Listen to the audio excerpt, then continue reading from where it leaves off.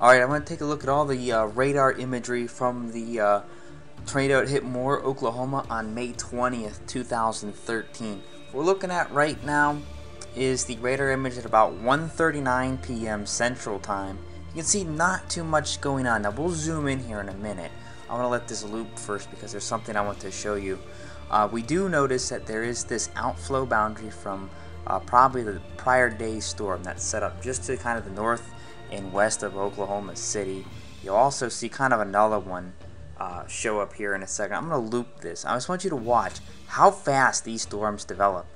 Also, by the way, before I do loop this little rain shower here, yes, this one, that's the one that produced the EF5 tornado hit Moore. I'm going to put this into motion. You can just see how quickly these things develop. All of a sudden, right about here, things just develop in a very quick hurry. And you see this whole line develops.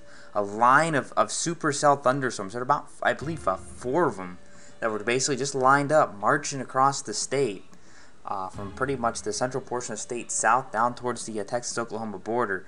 You can see just how quick that just develops. Very, very quick. It was very quick development, and that's why things happen in a hurry.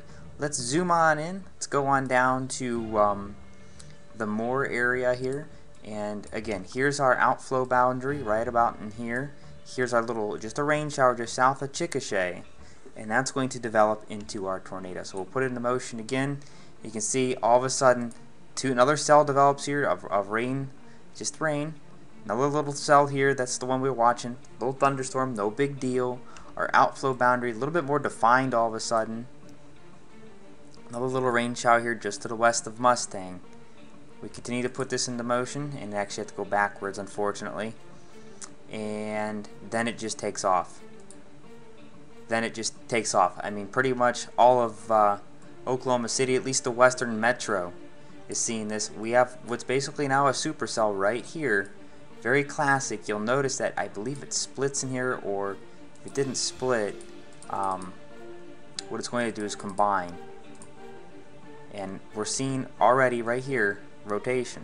You can see by this notch right here in our reflectivity. If we click over to the velocity table, we don't see it much yet. It's just starting to develop, so the velocities haven't picked it up yet.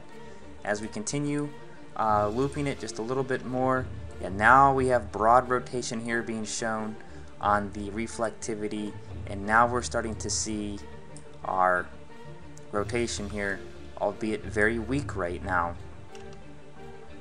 We'll go back to the reflectivity, just a couple more here, and there we go. Actually, we'll back it up one. Right here is basically our tornado as it formed.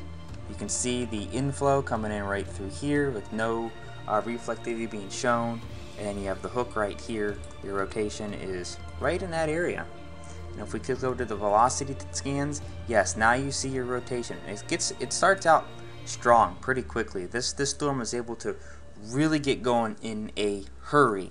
We're at 2:46 Central Time now, May 20th. And this next scan here, we got a debris ball just south of Highway 37, and just west of I-44 is our debris ball. That's about where the tornado touched down. You can see on the velocity scans here that it's pretty strong. And as we hit the next frame, it gets worse from here, unfortunately. You can see it's getting closer to Highway 44, much more rotation now. You can see it's becoming well defined. It's well defined on here. There's our rotation. And as we continue looping it just a little bit more, there's a huge debris ball now on the ground. Right about here is where the tornado started coming down and went from a stovepipe shaped tornado to a wedge tornado. And it did that in a matter of about 2 minutes. It did that in a really big hurry. You can see our rotation is much stronger, and even in the next radar scan, it intensifies immensely intensifies. It's amazing how intense this rotation in here got. Here's our very big debris ball. It's about 1.5 miles wide right now. A lot of debris in it too. You're getting the high reflectivity values. That's more indicative of large hail in a storm. That's at a low level, so that's a lot of debris being thrown up into the air. And here's our debris ball now, much more defined. It's coming on at about 1.75 miles, almost 2 miles wide now. It's already crossed Highway 44. It's headed for the western edge of Moore. And here it is now. This is a very well-defined debris ball. Strong rotation coming into the storm. You can see here's the other part of the rotation here. So you have this going on and just a massive amount of circulation. The velocities verify that. I mean, this is very, very strong rotation in the storm.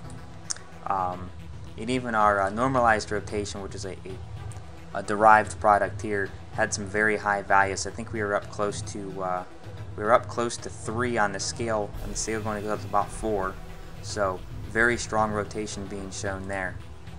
We're now at what is I want to say that's 3:12 local time, the central time anyways there. And this tornado now moves into western Moore. Very well defined debris ball. Lots of intense rotation here. Again, the velocities show that as well. And this is 3:16, about 3:17 central time here as the tornado enters western Moore.